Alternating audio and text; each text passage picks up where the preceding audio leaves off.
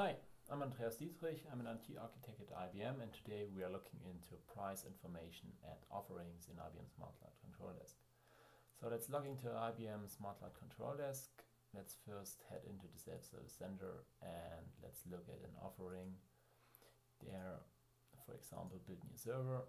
And in build new server, you got a one-time unit price and a recurring price. So how to design those prices? We first have a look at the offerings application. This is where you design the offerings, build new server, and in build new server you got a price and costs tab, and there you can see that currently there's a price book attached to it which has no end date, and this is defining the price. So let's look into this price book, which is in the inventory tab, and let's have a look at the price book that was there. And in the price book, what is happening is that you define for certain items certain prices, and once this is attached, we can order the offering. And we're doing this again from the Self-Service Center. We request this new service, build new server, fill out some fields.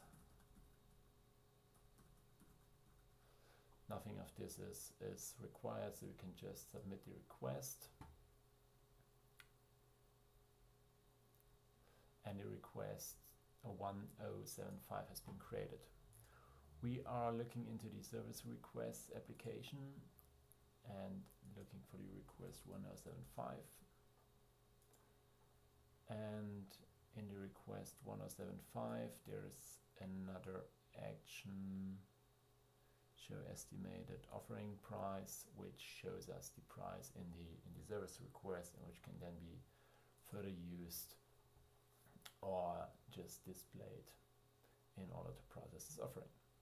So this was my little demonstration on how to use price books or price information and offerings.